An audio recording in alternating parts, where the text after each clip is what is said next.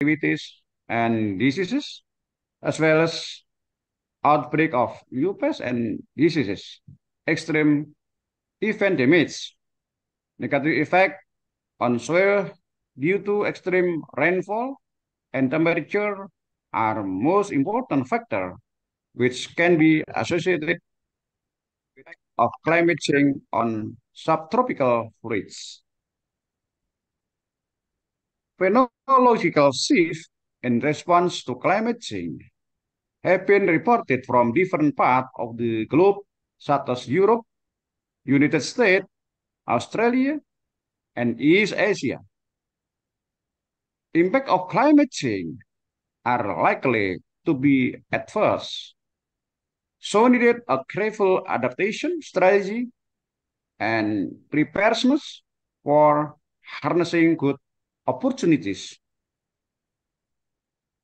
Adaptation is important, but mitigation must be part of adaptation. The, of, the aim of holding this event is to increase the knowledge of Diponegoro University Agro-Ecotechnology student and lecturer regarding the topic of fruit production and its impact caused by climate change. Last but not least, my deepest gratitude goes to the all committee who have directly and indirectly supported the success of this event.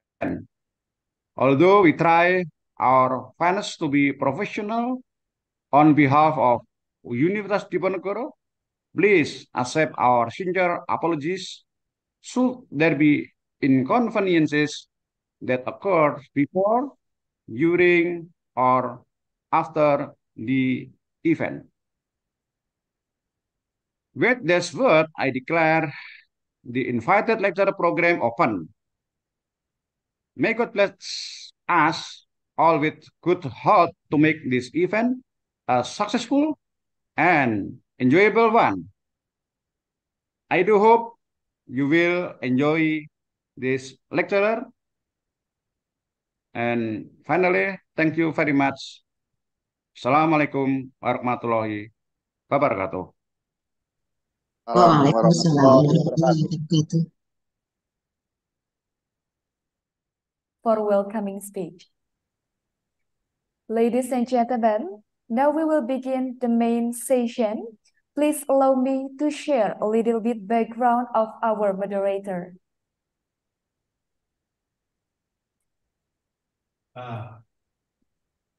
Thank you very much for Nunggu CV-nya ditampilin dulu. Can you please share the CV?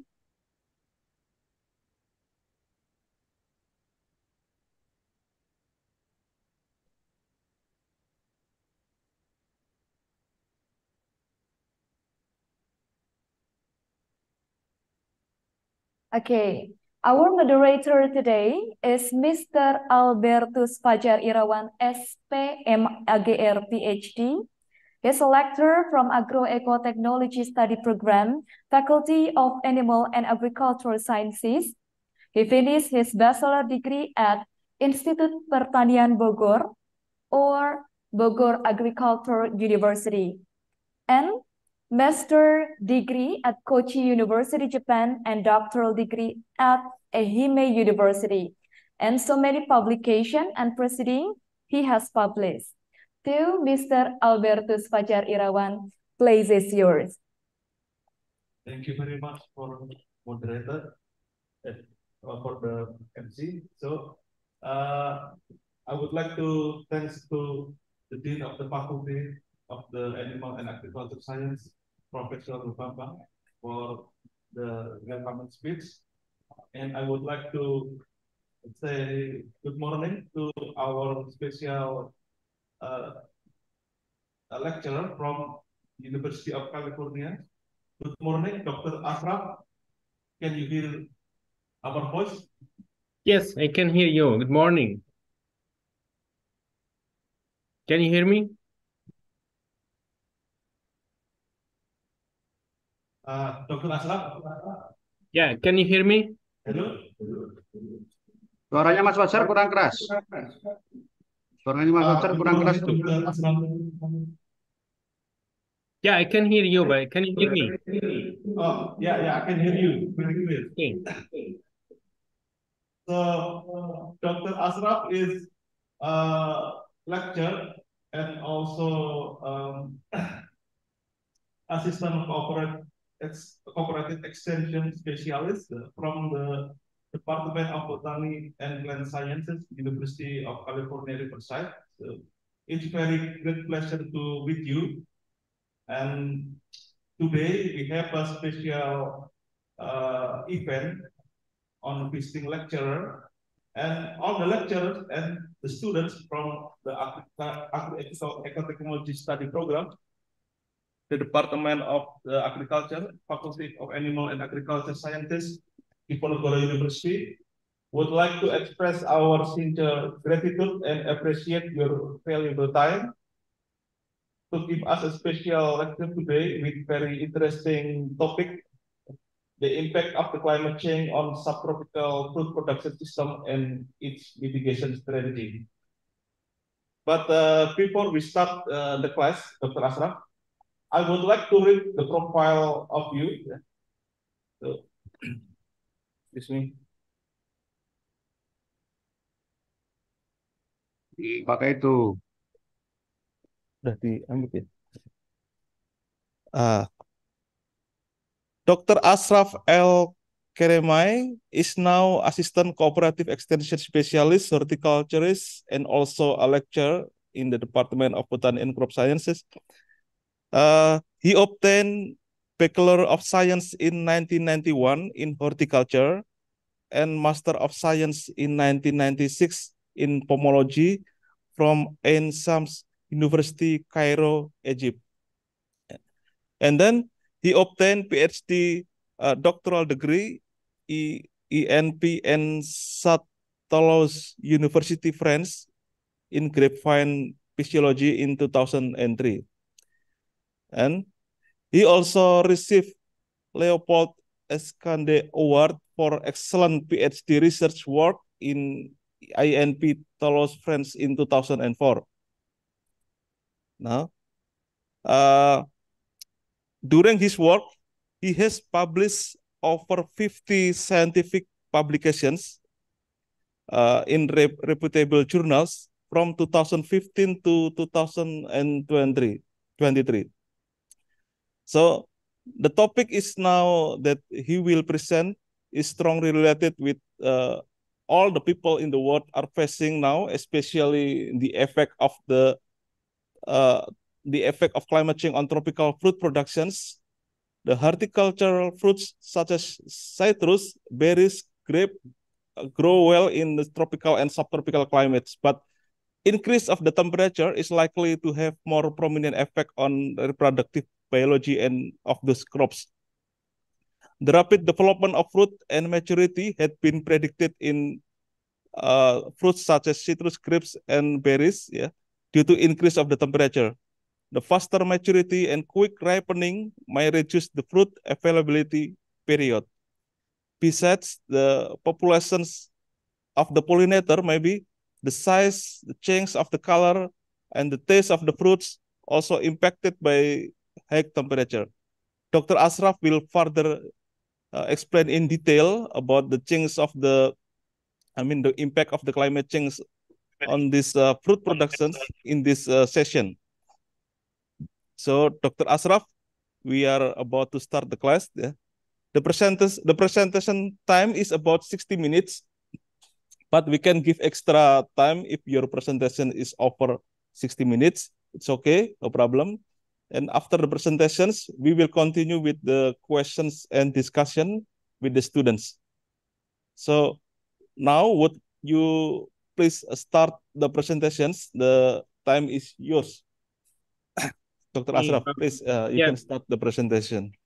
Yeah. Can you hear me? Okay. First, I would like to thank you so much for the nice presentation, nice introduction. And I would like to thank Dr. Professor Dr. Wahib for his introduction and welcoming me in this session. And I'm glad that your faculty members and your school is ranking high in Indonesia and in Asia. So congratulations. And I was so happy when I received this invitation because I wish everybody in the world do the same thing, looking for knowledge and try to approach everybody. So congratulations again for this program as well. It's a nice program, and I think that will be very beneficial for your students and for your faculty. And just improving the networking and connecting with other people, not especially me, but other people in the world. That's how you gain knowledge. That's how you improve the system. So please, if you don't hear me at any time, just let me know, okay? Can you hear me? Okay. You hear me, right? Yeah, we can hear you, Dr. Yeah, Asep. okay. Okay, Dr. good. Garebi, Okay. thank you. So my name is Ashraf Al-Krimi. I'm lucky. Did you see from my CV? I'm originally from Egypt, and I got my master's degree and Bachelor of Science from Egypt. And at that time, also, I participated in establishing table grape industry and citrus industry in Egypt. And then I got my PhD from France, and I went from France to Canada to USA. And right now, I'm the director of Linkoff Research and Extension Center. It's one of the major citrus research centers in California and in USA as well. So just before I start, for those who are interested in citrus or doing research in citrus, you are welcome to contact me. And also, we have a large number of varieties here, and we'll be happy to answer any question, any information you need about any varieties. There is my email, and you are welcome at any time to contact me, and I'll be happy to help if I can. So the topic we are talking about it today, it's a hot topic, and lots of people over the world, they are interested in this and try to find the strategies to deal with the climate change. And the problem, as Dr. Wahib said, it can be bad, it can be good, and it's changing from year to year. So it's really some kind of frustration because you don't know which direction you will go. You go for drought or you go for flooding. So that is what we are experiencing right now. Can you next slide, please? Next slide. Yeah. So that is basically what you expect during the climate change. You expect lots of things. Like you said, it's drought and flood, storms, heat waves, cold weather, warm weather, precipitation, everything. High level of sea level in the dry land. Sometimes you get more insects, more disease. You can expect everything. That is probably what you are expecting. It's something different from what we are living right now. Next slide, please. So lots of models have been studying the climate change, what they are expecting. But one model, we're expecting what happens if the temperature increase 1 Celsius over the world. And that is most of the people now, they are going toward this, like global warming.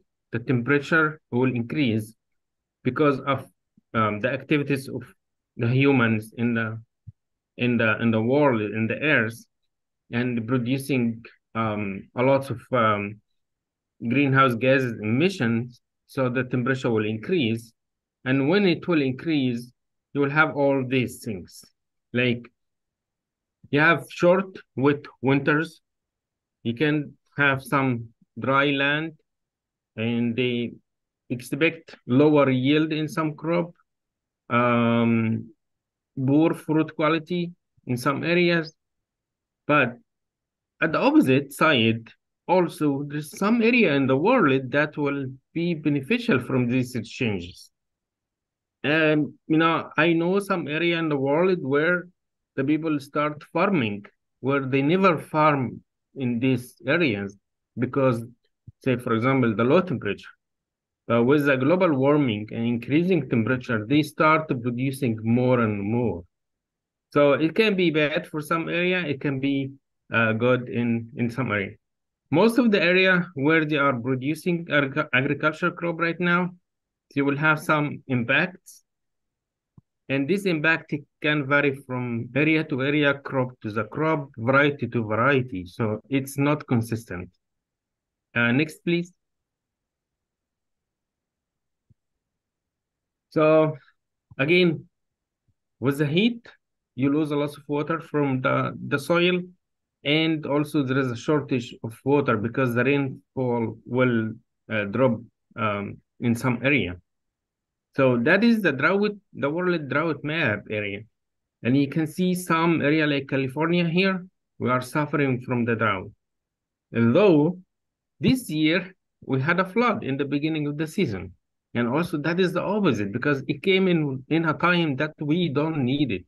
So the water came in a timing that we don't need it. So it caused some damage in some crops. Next, please.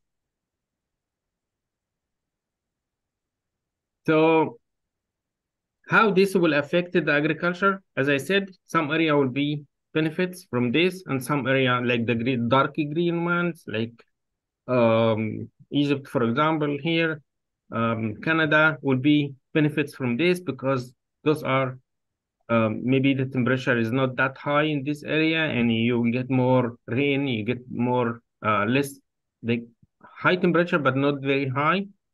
The other area like California, the southern area of California, you will see more a negative effect of the climate change. But that is one of the model. Next, please.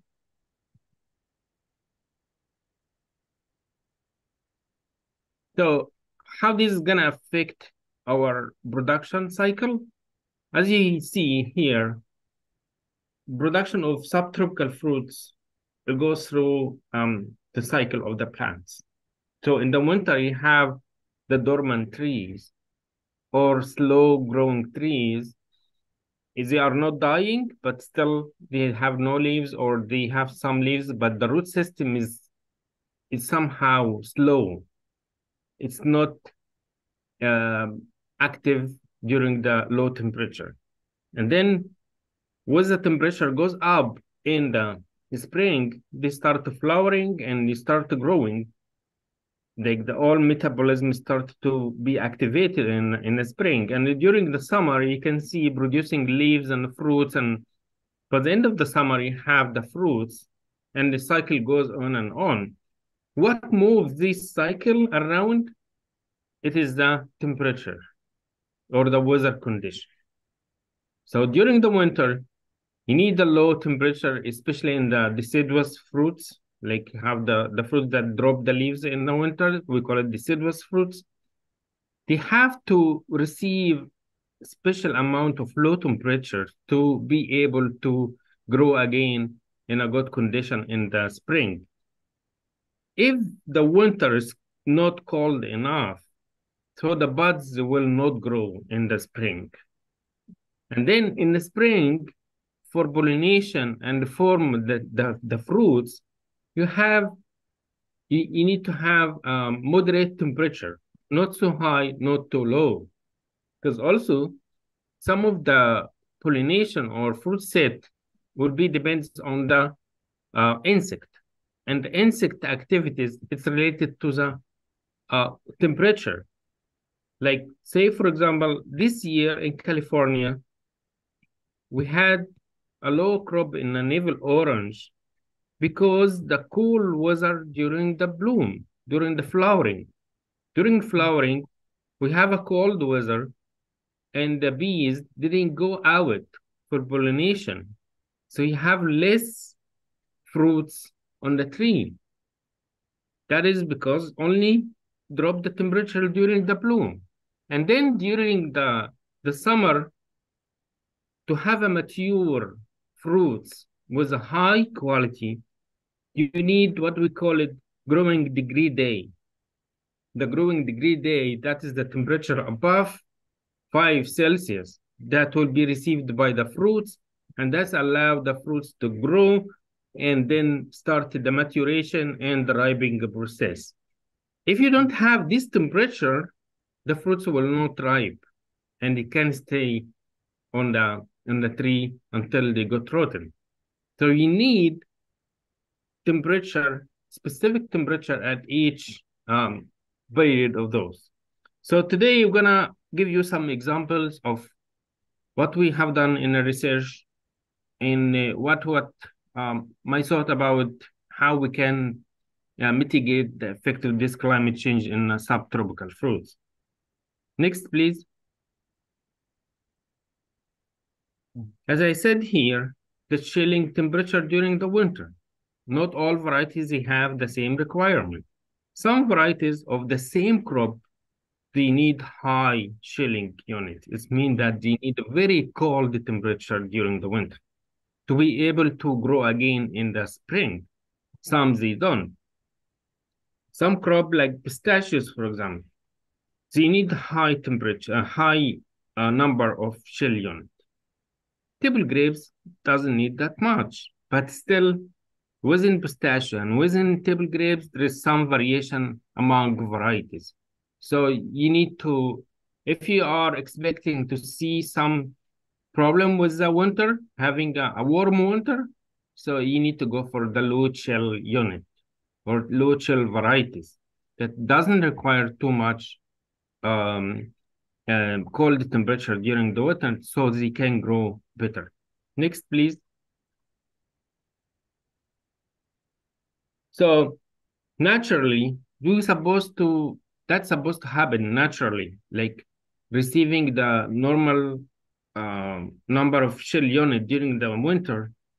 If you plant the trees or the variety in a right condition, in a right location, you will be able to make it without any interruption, without any external factors.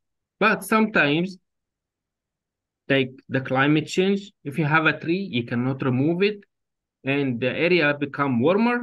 So you need to add some additional treatments to improve the bud break and improve those chill unit.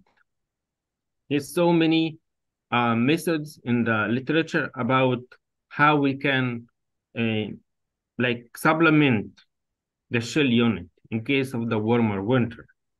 Next, please.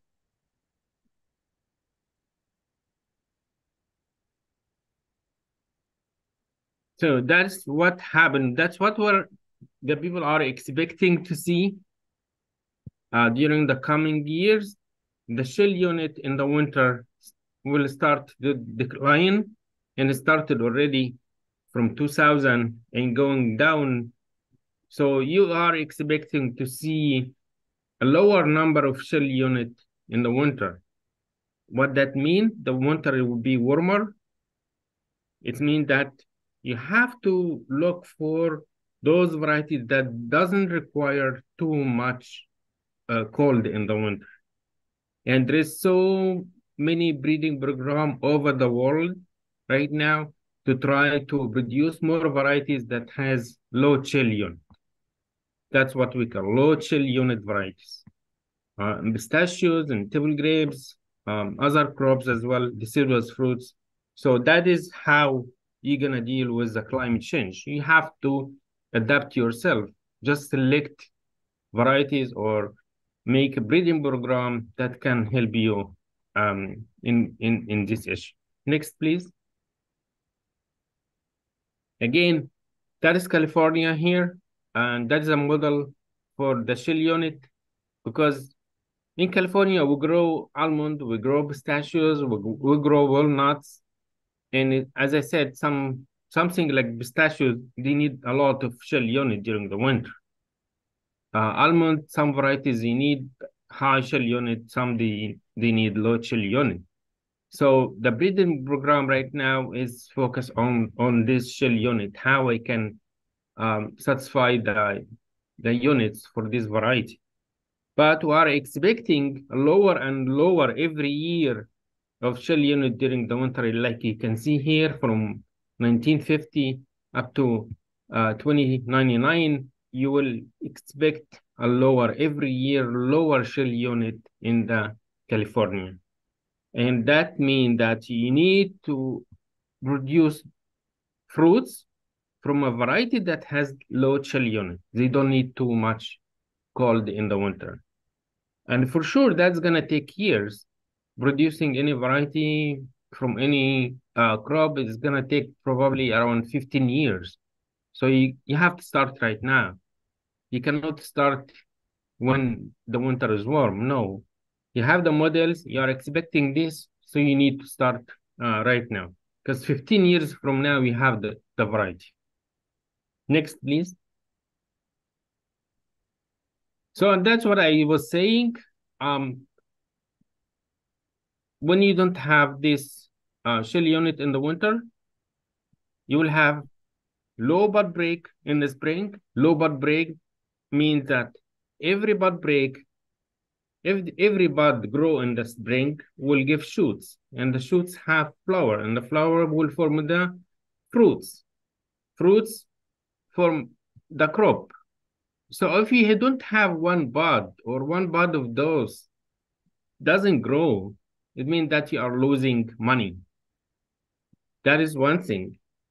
It can happen, I can say, for example, you have 10 buds on the branch, see irregular or delayed bud break, you see like out of 10 buds, you will get 5 of them growing, and the other 5, they don't grow. That's because of the shell unit.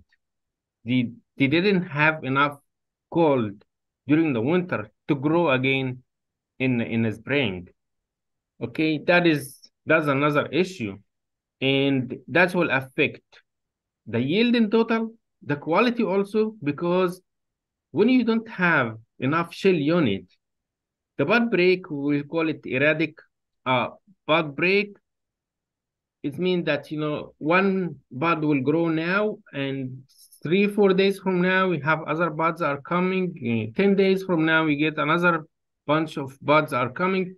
So at harvest time, that will make a difference. So the quality of the fruits will not be the same. And we are in a world that you are targeting premium quality, like very high quality. So that will make it very difficult for marketing. So that is, see how it started in the winter and is going up to the market. So that's what we need to keep it in mind. That's why most of the growers, they are looking for this treatments to have like complete the shell unit, or have variety that has low shell unit. So we don't suffer from all of these things. Next, please. That's one experiment I have done a long time ago in table grapes. And you can see at your right, the row of the table grapes that we didn't spray it with anything during the winter. And you can see the vegetative growth, the leaves, the green stuff is not uniform. While in the left, we spray the vines with Dormix. It's a commercial product, and it's hydrogencinamide. It's a very dangerous product. It has some specific steps to use, and has a good effect on the bud break in table grapes. And it's a common practice in so many area in the world. And if you spray it on the right timing, on the right variety, with the right concentration, you will get very high bud break. Like you can see here, you go from 44 to 94% of bud break. As I said, those bud break it means that they are growing shoots, and the shoots will have clusters and have fruits. It means that you have a crop. If you don't spray that, you can believe it, it's almost half, less than half of the crop. You get it if you don't spray it. And you spray it one time in the winter, but again, has to be done in the right way. Not all varieties, they will receive the same amount. The timing is different from variety to variety, and the concentration also. So you need to work on this and optimize. It's a one example of using one chemical one time to overcome the erratic bud break or the bud break and uneven bud break in table grapes. Next, please. After growing in the spring, as I said, that's related more to table grapes. They have what we call a double sigmoid curve for growing. So after pollination, you start a rapid increase in the cell size and cell number. That's a logarithmic increase in the cell size. And then somehow the fruits reach the maximum of its size and stop here. And said, okay, I'm going to change now to maturation. Maturation, it means that shifting all the complex organic compound in the fruits into simple compounds. Like carbohydrates will go to sugar, protein will go to amino acids, and so on. And that's what we call it the variation or the color break stage. Okay, at this color break stage, a lot of changes happen here. So there's so many things that determine the quality of the grapes at harvest. This curve needs some specific temperature at each stage. If you mess up or if you change the temperature, that definitely will affect this curve. Next, please. So that is what I call it the growing degree days. So you need specific temperature above 5 Celsius for how many days to grow this variety. That is why we grow one variety here and one variety in another location, because they say, for example, the summer is longer in this area. So I can grow the varieties that has a longer degree days or higher degree days. In another area, the summer is short. So I have to select those varieties that has low degree days. Say, for example, in table grapes, flame seedless. It's a short variety, need low degree days to form the nice and the crunchy and the colored grapes. Others varieties, they might need a longer summer. So that is something also we need to look at it. When you have a specific area and you need to grow this variety, you need to look at this growing degree days. It is the number of days above 5 Celsius that will allow the fruits or the curve I showed to be normal, having a fast increase in size in the beginning, and then a variation, and then ripening stage. Next, please. So look at the temperature. Like I said, this graph or this curve, the double sigmoid curve that it's in grapes, they need, or any other fruits, they need a specific temperature. And from the literature, people found that this temperature that's optimum for growing any plants in the world will follow this normal curve. So with the increase in the temperature, you increase the growth rate of any plants up to 35 Celsius. When the temperature reaches this inside the plants start to stop all the metabolism, and all enzyme will be declining and going down. So somehow the plants, they go shut down completely at 35 Celsius degrees. So some crop like grapes, Yes, they like the warmer weather, but when it reach 35 Celsius inside the tissues, they cannot make it anymore. It's done. And that's because the enzymes stopped. Photosynthesis also decline, respiration decline, everything decline inside the cell, which would be translated to stopping the growth in the plants, in the fruits. The fruits will be small, definitely. And color-wise, they will not color. That is how the temperature is affecting the whole crop. If you look at the cell and apply this on the cell and then take this to the fruits, you will understand exactly how we can treat this plant. So if you keep this graph in mind, while you are doing all your management and farming, you'll be able to produce a good fruits and a good crop. There's so many methods for management, for reducing the effect of high temperature. I will show you some today, but in case if you need more information, contact me. I will be happy to help. And also in the literature, there is so many literature over the world now talking about temperature and how we can reduce the negative effect of the temperature. Okay, next, please. Like citrus here, citrus is a little bit different because citrus is evergreen trees. Okay, and they don't like the very low temperature. That is the other side. Okay, so it has also specific temperature to grow. And also look at those, the column here, you have different varieties of citrus like navel orange, clementine, tangerine.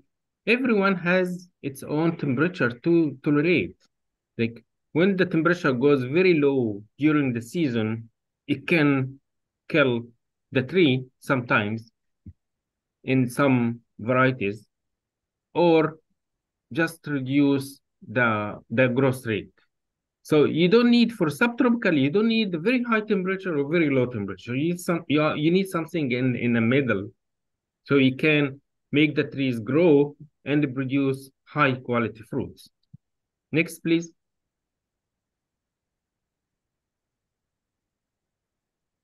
Like again, that is the temperature, critical temperature. If you are interested in citrus and growing orange and mandarin, so you need like minimum temperature. You cannot go below this temperature and expect a very high crop or high quality crop. You may grow the tree without dying, but you will not have fruits. Or if you have 1 or 2 fruits per tree, that's it. But that's not what we are looking for. We're looking for a very high crop with high premium quality. Next, please. So as I said, there's so many practice in the farm and in the vineyard and orchard you need to follow to protect your trees and the crop from the climate. Like see here to the left, you can see the whole canopy of table grapes is covering the clusters. And in this case, there is no direct exposure of the cluster to the sun. So you don't have this bad effect of the sun. Like here to the right, you can see the damage happen to the cluster. When the cluster are very exposed to the sun, the temperature of those clusters sometimes goes up to 40, which is, as I said, if you remember the graph, the normal graph for the temperature, it shouldn't go beyond 35 Celsius. Next, please. Again, that is example of when you protect your fruits or just leave it without protection to the right. In table grapes, here in California, we like the green grapes to be green, not amber or not yellow like this. Maybe can be beneficial in some varieties, like the raisin varieties. If you are doing raisins, it can be beneficial sometimes, but also will delay the maturation if the temperature is high in the beginning. Next, please. Again, that's how when you protect the fruits, you get a better color like this. If you are producing for export, the green varieties should be green like the one to the left, not the one to the right. That's the one to the right. We cannot market this in California. We call it amber fruits, and that is it's not marketable. It has to be a green like this, and to be able to produce a green variety like this, you need to protect the vines, to protect the clusters, either having a big canopy, or in some countries like South Africa, they put netting on the top of the vineyards. So to reduce the very high temperature or the sun radiation, so you can produce a good quality grapes. Next, please.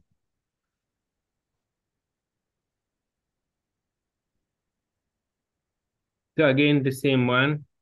Again, here, that is the size also. As I said, if the temperature is very high in the beginning, you would reduce the size. So you have to be very careful during the whole double sigmoid curve I showed you. In the beginning, if the temperature happened in the beginning, you will have a reduced size. If it happened by the end, you'll have a light color like the amber one or like this one. So temperature effect can be different from the beginning to the end of the harvest. Next, please. Again, for some varieties, if it's too much temperature or very high temperature during ripening process, the berries started to lose water. And when you start to lose water, you have soft berries. That's what we call it, soft berries. Soft berries cannot be marketable also. You cannot send it to the market if you have a soft berries. Right now, for table grapes, you need a large berry, crunchy and firm. Soft berries, it's not what we are looking for, but it does happen sometimes when you have heat stress, especially heat stress plus drought. Next, please. Excessive berry shattering, like you can see here, if it does happen, if the temperature happen in the beginning, so the berry, they got toasted by sun or the heat, and they drop. So you end by cluster with low number of berries, which is not also good, or it's not a premium quality grapes. Next, please. Again, that is the damage. Even if you are producing amber fruits like this, some countries in Europe, they like the ambering fruits. They don't like the green to be green. They like the green varieties to be yellow a little bit. And even in this case, if you have too much sun, like the one in the left, you get some raisins, some drying fruits inside the clusters. And that's also a lost crop. Next, please.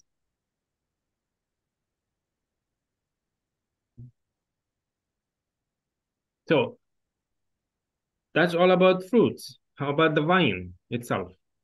The vine itself, it can face this, the drying of the shoots and dying completely, collapsing.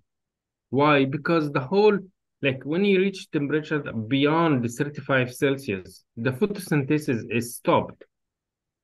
And if the condition in the ground, it's not really good, like shortage of water or any other disease, this temperature will make it very complicated for the vine to survive. And what happened? The vine will collapse. So that's another thing we need to look at it. Like in this case, you have salinity in the soil and the heat.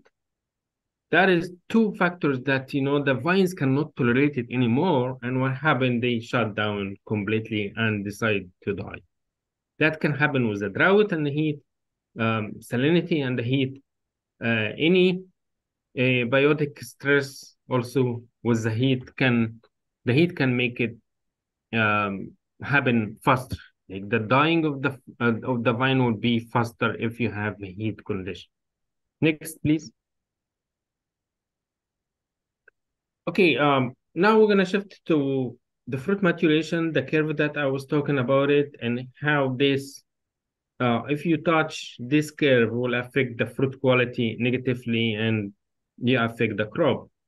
That is a piece of work that I have done long time ago, and we were trying to understand what's going on, what happened when the berry start to ripen or it start to go in a fruit maturation. And we found that, when you add ethylene or acetone, the ethylene is a ripening hormone. And when you add it from outside, exogenous application, you can improve the color of grapes. And you improve the color because you improve the gene expression of phenylpropanoid pathway. Next, please.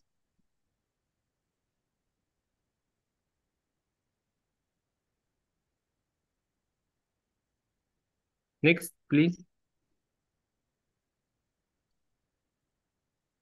Okay, that's what I said, when you add the acetone or ethylene, you will turn the grapes from red, the red varieties, when they are at the variation stage. When you spray ethylene or acetone, you can improve the color, accelerate the ripening. Next.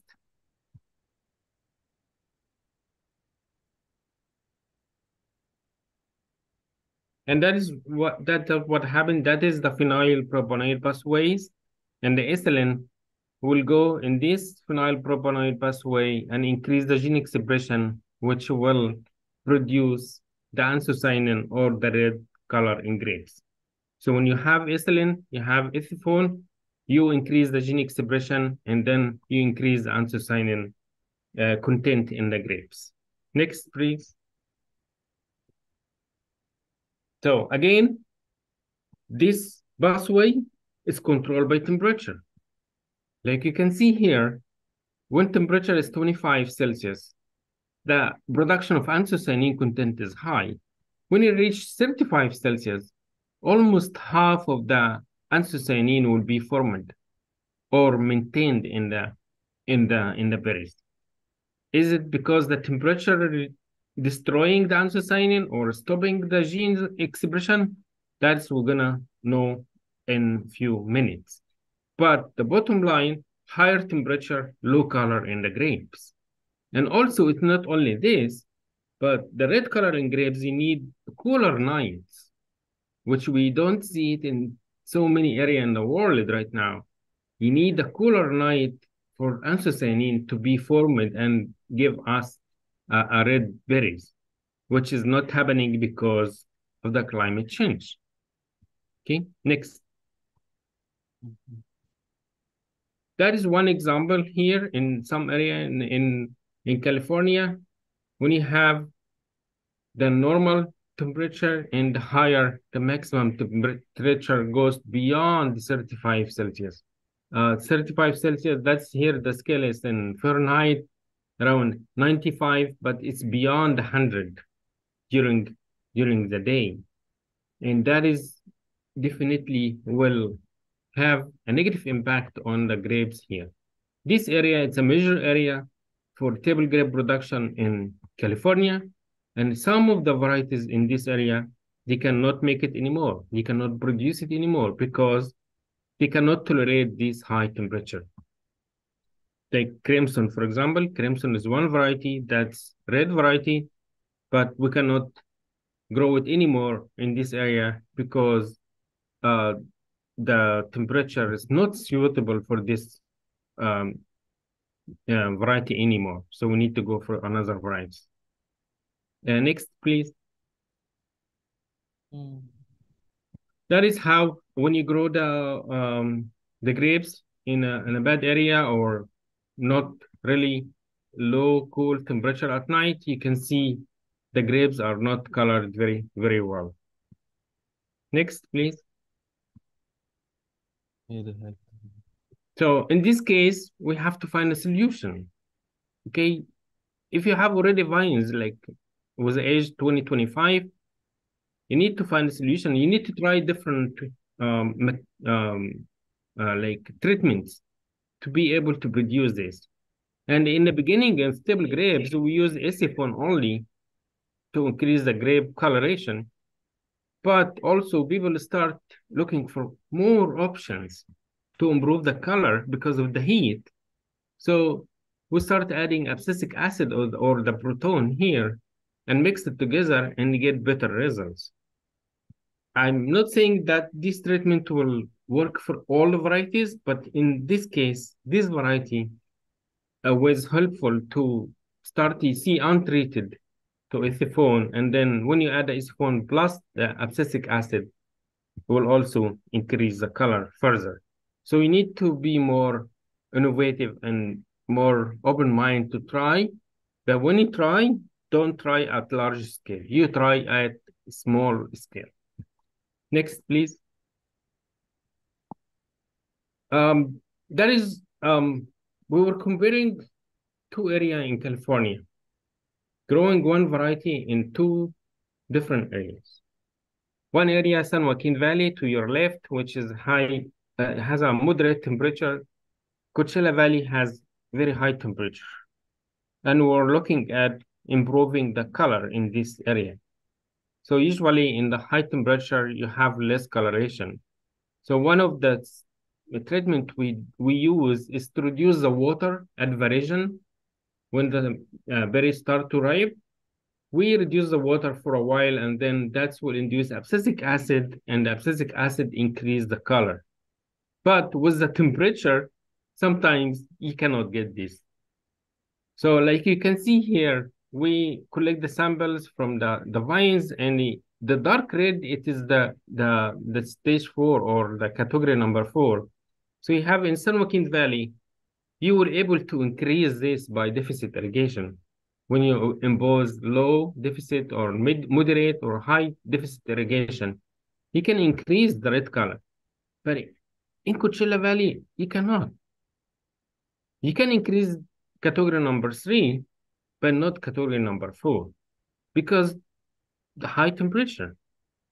High temperature, it's a main factor. It can determine exactly what is your quality, what's your crop. Next.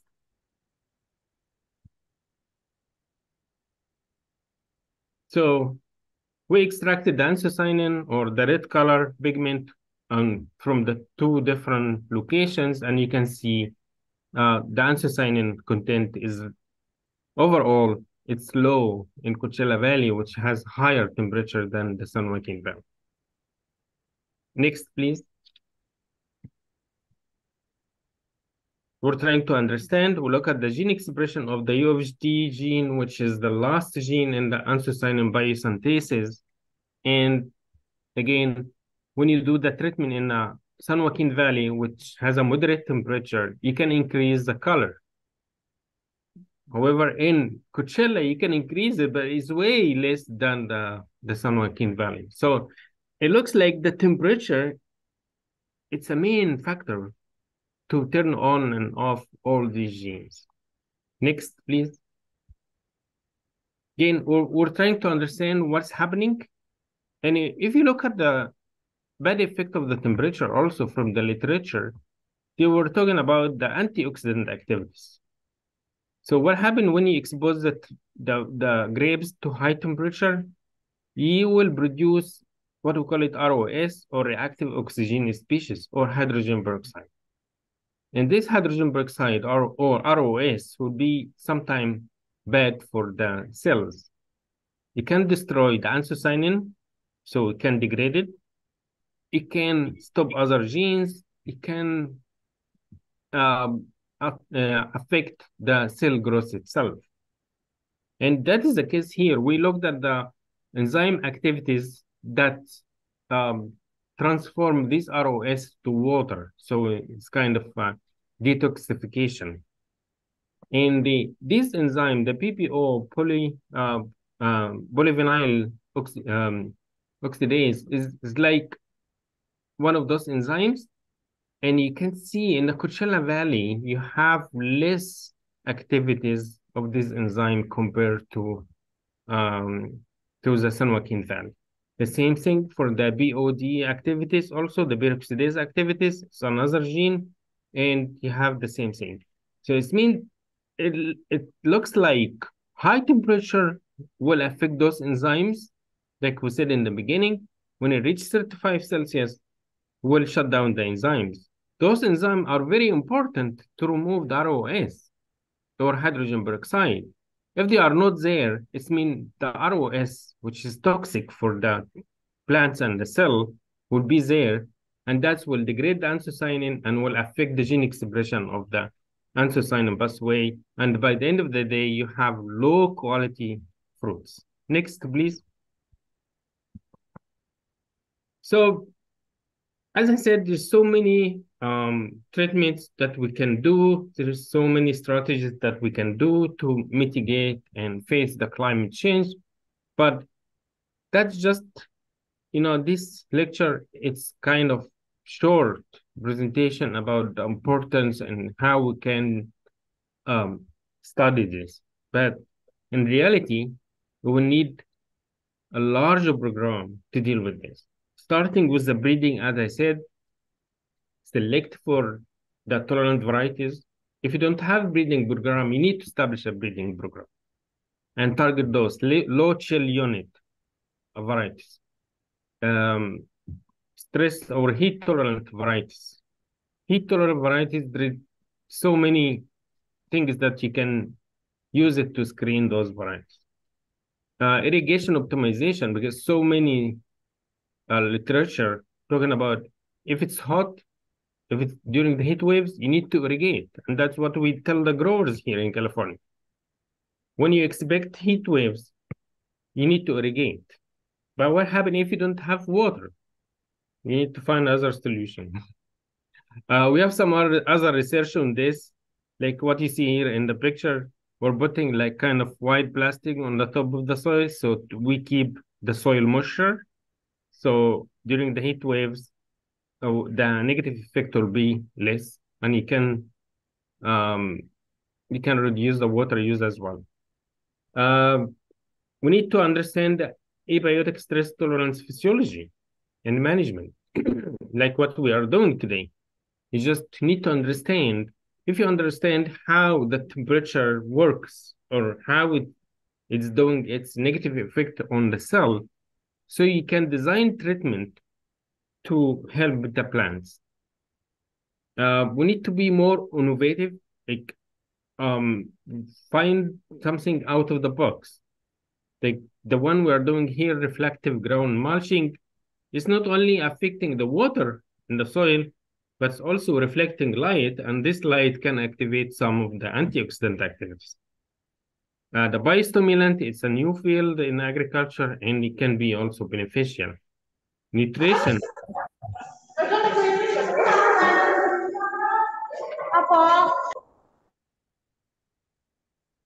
So nutrition also, it's very important. You need to optimize the nutrition, like the picture I showed. When you have a weak vine or a weak tree and expose them to heat, they will die completely. But if you have a strong tree, can tolerate the heat. Antioxidant, it's a very major branch right now in so many publications talking about this antioxidant and how we can use it to improve overall tree health. Heat protectant, some product in the market right now just to make a coating, like when you spray it, make a coat, so the trees or the leaves, they will not feel the heat or reduce the temperature of the leaves. So you can help also the trees. Knitting, as I said, for table grapes in some countries, they put knitting on the top of the grapes, so can have some shade and also help in the climate change. Next, please. I think that's all what I have today. It's just the time is not enough to talk about climate change and what you can do. It's more someone like me in my lab, all what we are doing is just see what is the issue on the ground and try to design a research project to deal with this issue and try to solve it for the grower. And maybe some of you don't know what does extension mean. extension people here in USA or in California, they work with the growers. So instead of designing the work in the lab and take it from the lab to the field, we're doing the opposite. We are talking to the growers and see what is the issue, and then design treatments and try to understand the issue and help the growers. So we are working at the opposite way. We are dealing with the growers and try to understand the issue using our expertise in physiology and molecular biology, and then design treatment for them, and then take this treatment to them, say, okay, you're gonna do this, and it's gonna help. That's how the extension is working. And University of California, it's well known for its extension program. We have 9 research centers like the one I have here, and those research centers, they have so many people working on extension, and we are helping the growers. And that is what is the difference between us as a professor of extension and professor for academic at the campus. At the campus, they teach for students and they do academic research and then take it to the growers.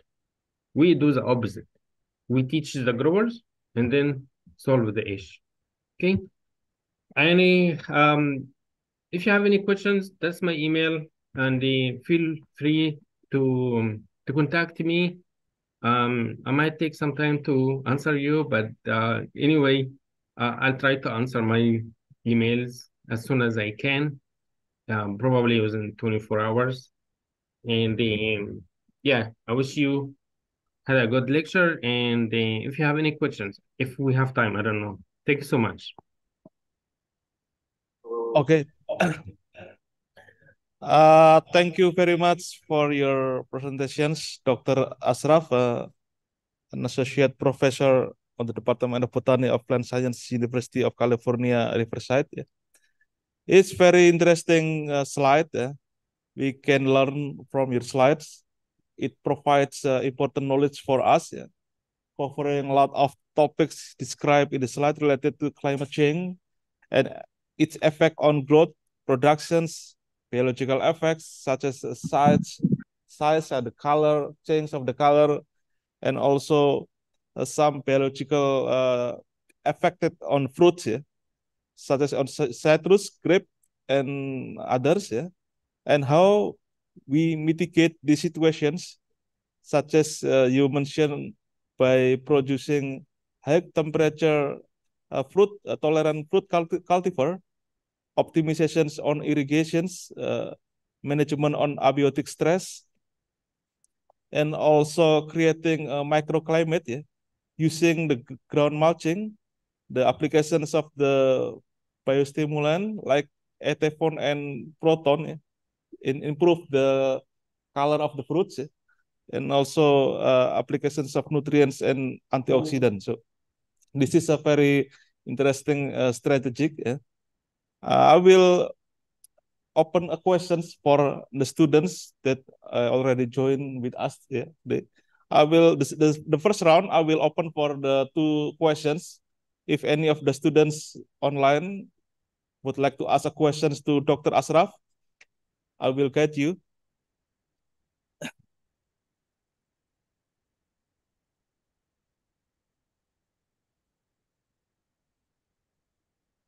So the purpose of the this visiting lecture is first is I forgot to mention earlier, sharing information and knowledge related to impact of the climate change on tropical and subtropical fruit production systems, and also we are trying to initiate the collaborations between University of Diponegoro and the Department of Botany and Plant Science in University of California.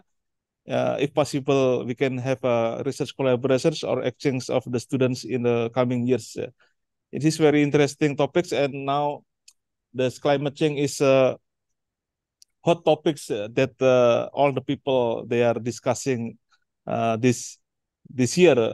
Now, because this year is the transition from the previous years, we are now experiencing the high temperature anomaly, and also we discuss today effect on the fruit production. So Yeah. if any of the students would like to propose questions to Dr. Ashraf. I think there is a hand, Fikri. Oh, yeah.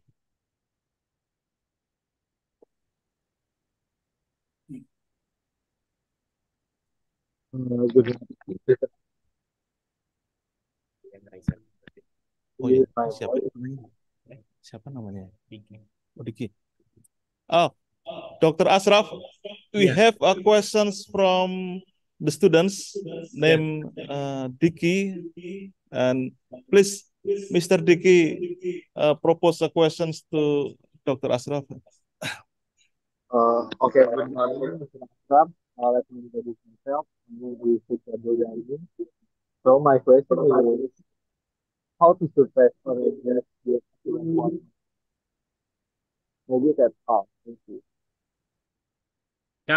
I cannot hear it. Can Can you you repeat the questions, please? again? Can Mr. you Diki? repeat it? Please speak more slowly. Yeah.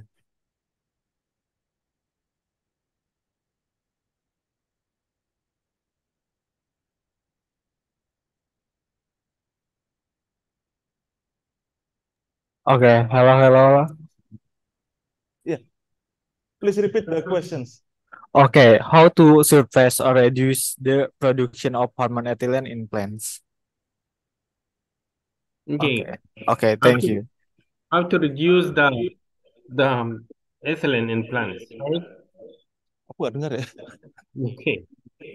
Oh, thanks for the question. Yeah. Oh, okay. That is it's another strategy. We use it for some other crops. If you want to delay the ripening, you can reduce the ethylene or blocking the ethylene. There's two ways. If you look at the ethylene action inside the plants, there is first, when the ethylene is produced inside the cell, they will have a receptor. It's like kind of protein that will take the ethylene and exactly bind to the ethylene like this. Okay, that is the protein, and that is the ethylene. For the ethylene to make its reaction, has to bind to this protein, and this protein we call it receptor. So if that happens, the ethylene will make its own action. But what happens if you put something here and this ethylene cannot go inside the protein? So there is no action for ethylene. So the first one is to block the receptors of ethylene. And blocking the receptors, it can be done by using what we call it MCB. MCB, it's something similar to the ethylene, but it's not active. So it go here, but doesn't do anything. So when it goes to the receptor, bind with the receptor, the ethylene cannot find the receptor to bind. So that is one method, okay? It's just blocking or inhibit the receptor itself. The second thing, even if you have the ethylene that bind to the receptors and goes down to the signaling pathway, by the end of signaling pathway, there is the ethylene action itself. By the end of this pathway, you can stop this action. And we can stop the action of ethylene by using any inhibitors. There is inhibitor for ethylene biosynthesis. That is the other thing. So you inhibit the first one at the signal level, which is the receptor. You can block it also at the ethylene biosynthesis level. And that's also, there's some chemicals like AVG or sulfur nitrate. You can spray it on the plants so you can stop or inhibit the ethylene action inside the fruits. We use those strategies to delay ripening. Sometimes, let's say, the most common one, like for example, banana, for example. Banana produce a lot of ethylene. And a banana, if you cut it and leave it without any treatment, they will produce a lot of ethylene, and this will degrade the quality. that if you treat it with MCP or any other blocking agent for ethylene action, you can delay this senescence, and instead of having the banana for 5 days, you can have it for almost 2 weeks. That is very simple example of this. You got it? Okay, thank you, Dr. Thanks. Asra. It was a good question, yeah. Thank you very much, Mr. Dicky, for the interesting questions. Any students would like to ask questions to Dr. Asraf? Please.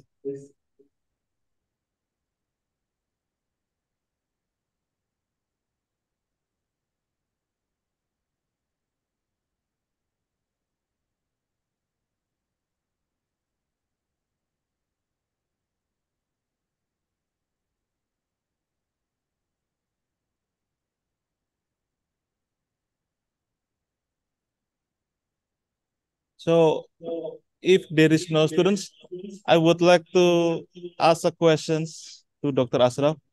Yeah. On the amber fruit, fruits with losing color, do they also lost the sweetness? I mean the sugar contents also reduce in the fruit. Yeah, that's a very good question actually, and they supposed to have it here in this slide, but I didn't present all the fruit quality when we compare like say for example San Joaquin Valley to Coachella Valley, where moderate to high temperature. When you grow grapes at high temperature, also you increase acidity and you reduce the sugar. That is definitely it does happen, yeah. With because it somehow is delaying the like it's the double sigmoid curve is not working as it's supposed to work. It's somehow the degradation of acidity is low when you have high temperature. So you have high acidity and low sugar by the end when those fruits are harvested. Yeah. Thank you very much for the answer, Dr. Asraf. Thank you. Yeah.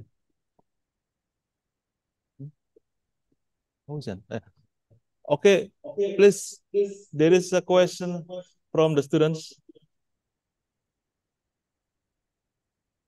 Mr. Fauzan, please. Okay. Can you hear my voice? Yes. Sorry. Okay. Okay, Dr. Ashraf, I have a question about, as we know, subtropical plants have a different temperature requirement on flowering.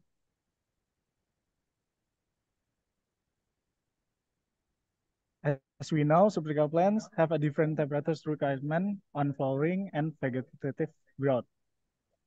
How to acclimatize subtropical plants to tropical areas that tend to be warm without losing production? Yeah, that's my question. Thank you, Mas Okay. Ashraf. Thank you so much, yeah, for the question. You want to grow subtropical in a tropical area, right? Okay, I mean, with the climate change, sometimes, we'll be able to do that in some areas. It's just selection of the area that has less rain. Most of the subtropicals, they don't like too much rain during the ripening stage. And that is the issue when you grow them in a tropical area. And also the winter is warmer in a tropical area. So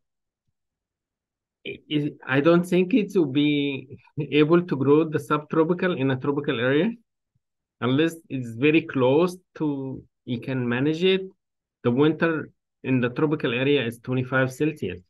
With 25 Celsius, you cannot grow subtropical unless it is some kind like maybe citrus will be okay, will be good. Evergreen trees like citrus, guava, mangoes. So you be very selective. You cannot put, say, for example, almond in a tropical area. Almond in the tropical area will not grow, will not do anything. So you need to be very selective. You select the crop that can be done. Mangoes can be done in a tropical, citrus, guava. There's so like bunch of fruits tree that can be grow there. But the only issue will be the rain during the summer. If you have a rain in the summer, so you need to protect the trees. Maybe you can cover it. Okay. So you need to try. And that is, I like this question because it's thinking about out of the box. You're thinking out of the box, which is good. That's where the innovation comes. Yeah, but you need to try. Yeah. Okay, thank you, Dr. Ashraf. Thank you.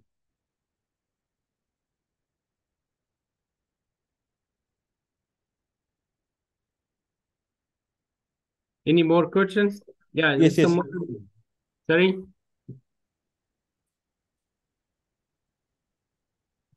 Please ask a questions for Mrs. Nadia.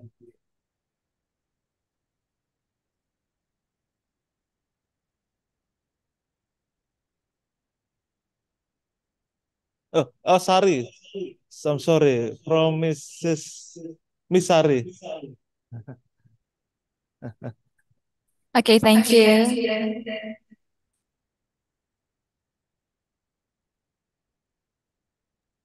I have a question, sir. Mhm.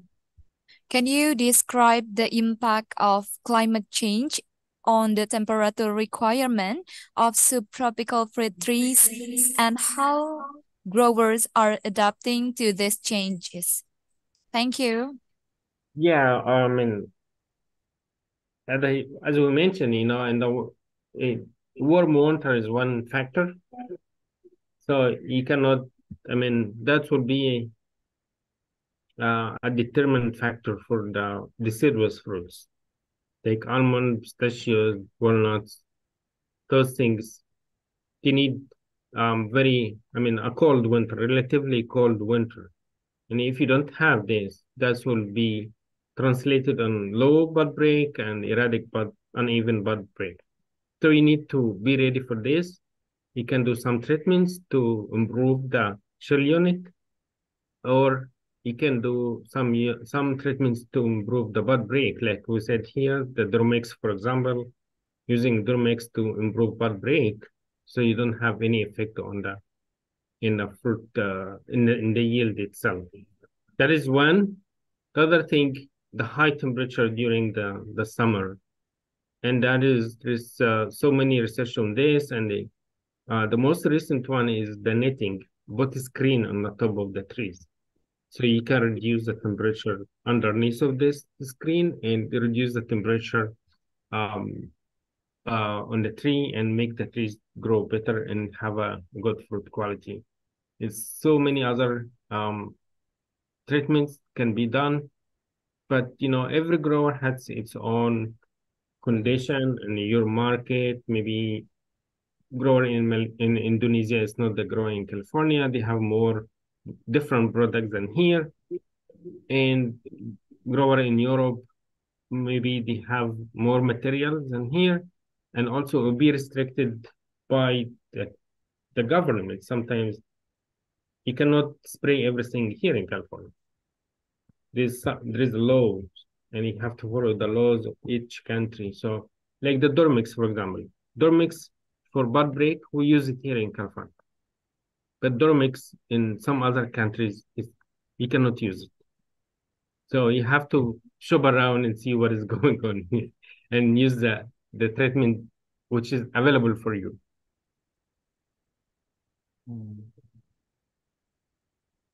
Okay. Is it clear for Mrs. Sari? Enough. Thank you. Thank you. The students looks very interesting in your topics. There is one students ask a question for Mr. Muhammad.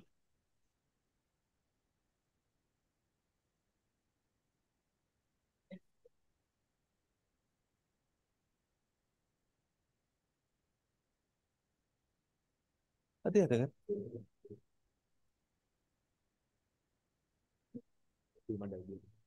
Oh.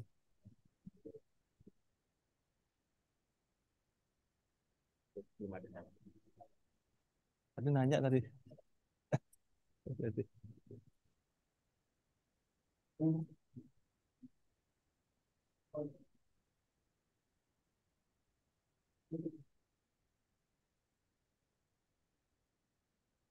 Okay. One student, Mr. Randy Krishna. Please ask a questions. Okay. Hello, I'm Randy, and I want to ask about the material. Some questions regarding this topic. Ganti dulu ya.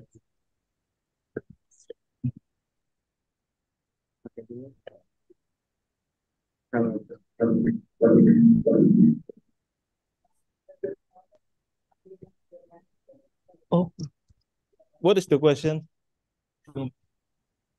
Okay, sorry, Mr. Alfat. Why profit side in the form of tree as it is done for coffee plants can improve the aroma and taste? Can grapes also improve the taste of grapes? Can you repeat it, please? Because the sound is not clean. Can you repeat the questions, Mr. Randy? Please ask slowly.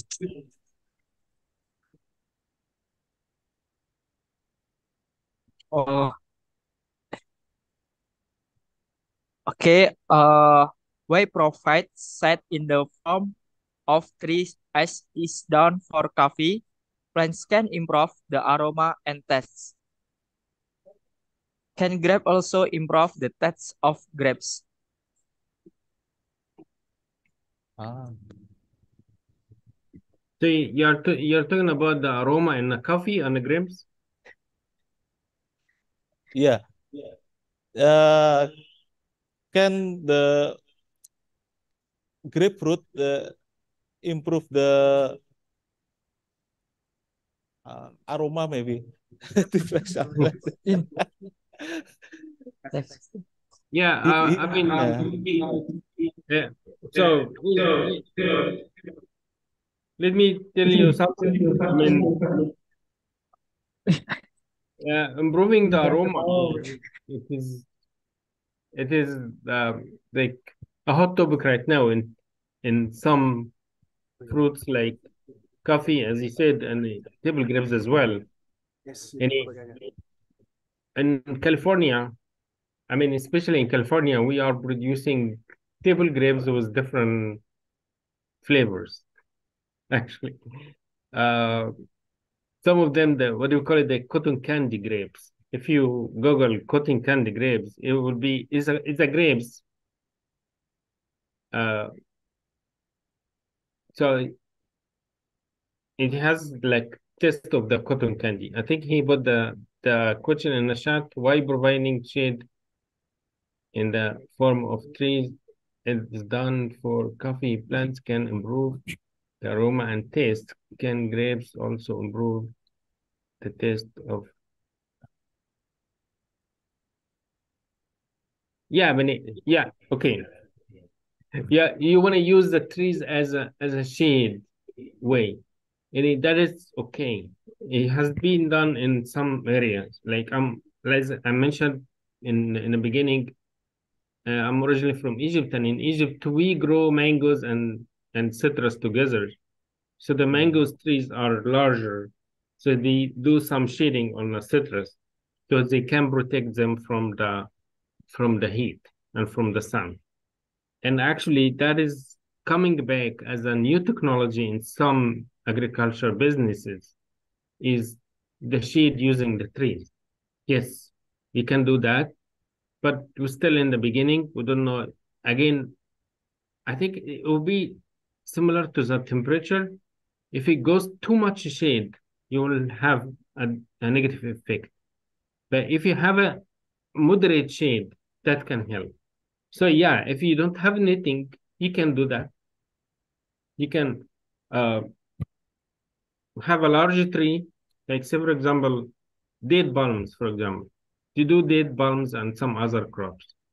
Walnuts. Walnuts is a big tree, and you can intercropping this with another small tree. The mangoes and citrus, the same thing. You can do that. And in this case, yes, will improve the aroma for sure.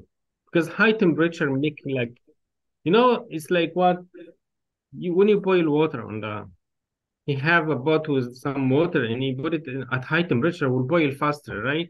But if you slow down the temperature or bring it down a little bit, it will take longer time to boil, right? The same thing. If you have a temperature, very high temperature in a short time, the fruits will not ripe. It's just they will be cooked.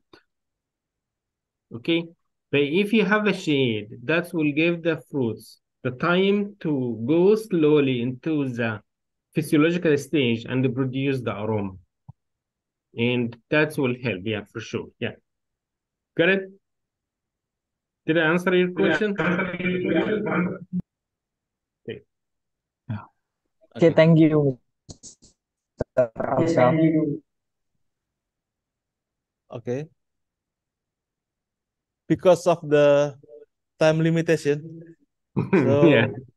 Dr. Ashraf, yeah, we know that many students are interested with the topics and very Yeah, I interesting like topics. Yeah. I like it. I like how they are interacting and they are asking questions. That's really good. I like this. Yeah. Yeah. Yeah. Thank you very much. Thank you. So we would like to end this class. All the lecturers and the students for our from our faculty would like to express our profound gratitude. Many thanks for your valuable time. It's very nice to have you with us today. And if possible, we can have a research or student exchange collaboration between our faculty and the Department of Biology and Plant Science, University of California, Riverside in the coming years. Yeah. So, yeah, we're open for this and you're welcome to come and visit us at any time. We'll be happy to collaborate with you in any project. Just let me know. Yes. Yeah. I'm sure. So once again, thank you for being a lecturer for us. Thank you so much. Yeah. Before you leave the class, we would like to give a letter as I'm sorry. Yeah. Official certificate and thank you. of appreciation. Thank you so much. Yeah. Again. Yeah. You are welcome. Anyway, yeah, probably one day in the future I will come and visit you. Thank you very much. Thank you. We are waiting for you. Thank you. Thank you for all the students. Okay. Yeah. Thank you. Thank you very much. Bye-bye. So, okay. If you would like to leave the class, I leave it to you, and we will see you on the other years. Yeah. Maybe we can take some picture first. Oh. Okay. Okay. Okay. Ladies and gentlemen, celebrate this moment. Please turn on your camera to join for the photo session. Ready? Okay. We will take Masih itu. for the first slide on the count of 3. 1, 2, 3. Second one. 1, 2, 3. Last one. 1, 2, 3. All right. Thank you. Give applause for us. Thank you very much. Thank you. Once again, give applause for the Dr. Ashraf. Thank you. Bye-bye. Yeah, thank you, Dr. Ashraf. Goodbye. Thank you so much. Thank you so much for the students who joining the lecture today with us. And thank you very much for the interesting questions. We will see you on the next year's on the other visiting lecture program. Thank you. Nah. Thank you very much to our student. And wassalamualaikum warahmatullahi wabarakatuh. Waalaikumsalam warahmatullahi wabarakatuh.